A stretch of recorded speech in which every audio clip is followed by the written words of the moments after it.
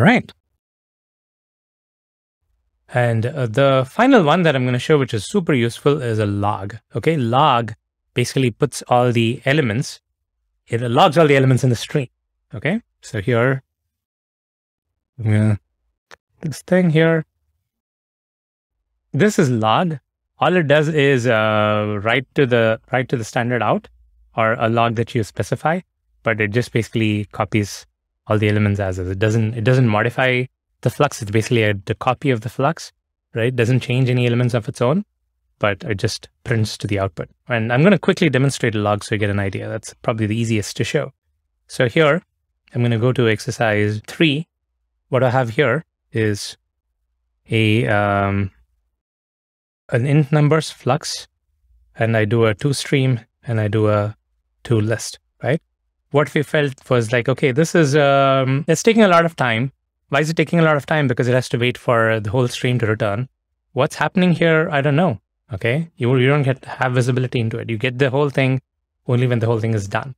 And what you can do is you can add a .log operator in the middle, and all it's going to do is it's going to log it, and it's going to create a new flux, which is basically like log and then return the element as is. Okay, so it's going to be a copy of the flux with an additional behavior that it is logging the element.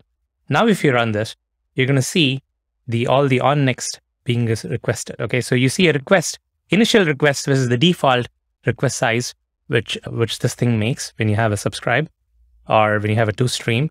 You have on next happening. There is element 1, element 2, element 3, all the way to element 10. And now there is an on complete. And then we have this thing. So somebody asked about debugging earlier. Log is a great way to debug. It actually tells you what's happening. And if you just want to print out values instead of just doing, a for each, or like you don't do a for each, instead of adding a system out println all the place, you can just do a .log. Okay, very easy way to do it. So this is the log operator. Okay, what this returns is another flux, and I'm calling the toStream on that flux. So does the position of the log matter? Well, it depends on what you want to log. Okay, I'm going to demonstrate. So let's do the exercise, and I'm going to show you how that works. Okay, so do this with me. This should be fairly simple. We can do it together, and I will illustrate the position of the log and how it makes a difference. So here is the first one. Print all the values of the int number flux that's greater than 5. Okay, so I'm going to get the reactive sources dot int numbers flux. If I have to print everything, what do? I do subscribe. I'm going to use the functional interface this time. Okay, this is how I print every element in the int numbers flux, but that's not what I want. I want to print all the values in the int number flux that's greater than 5. Okay, so what do? I do a dot filter, right? I'm doing a filter on the flux.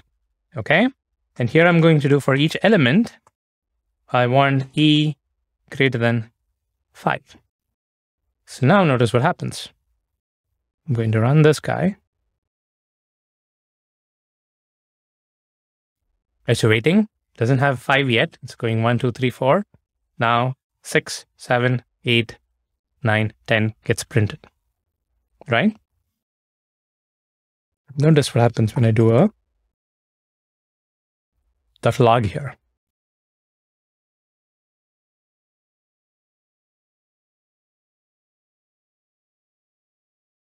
You see here? Those things are being logged. 1, 2, 3, 4, 5, 6. It hasn't gone over here, right? It hasn't cleared the filter, but it is still there and it is logging it. Only after 6 do you get system.out.println, right? This log logged the values of this flux, which is still emitting a value, right? However, if I were to put this log over here, after the filter, what's going to happen? Filter is going to give a new flux where the earlier, like whatever doesn't meet the predicate, those events don't even fire in this flux, which is the return of this filter. So I put the log after the filter. What happens? I don't get those ones because the filter is blocking it. this log is going to get an event only when the filter has let the event go, right? It has let the item go. So I only get that part. The previous ones I don't get. So the position of the log matters because changing the position means you're doing a log on a completely different flux. Okay. Here, you were doing a log on the int numbers flux, which was all the numbers. But when you do here, you're doing a flux, which is a return of a filter, which is a completely different flux, which doesn't issue the first 5 items. I hope that makes sense. So this is the first exercise. Print all the values from the int number flux that's greater than 5. Okay, very good. Let's look at the next one.